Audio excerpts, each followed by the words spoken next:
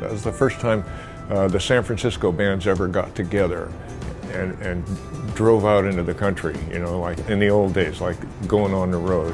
Quicksilver and Grateful Dead, we called it the Great Northwest Tour of 1968. And we came up through Oregon and went on to Seattle, if I'm not mistaken. It was just the biggest hoot because we just drove up in cars and my truck followed with our equipment. And San Francisco bands really enjoyed a lot of camaraderie. There was never any competition really among us in the commercial world, you know.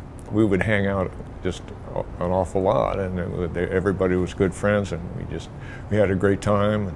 We played some incredible music, some of which might have even made it onto a Grateful Dead album. I'm not really sure.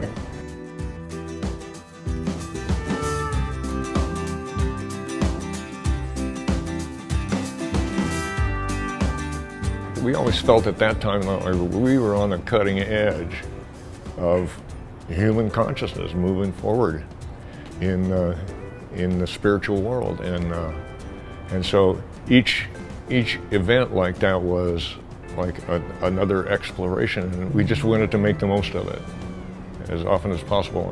And we didn't even think that there was going to be a peak.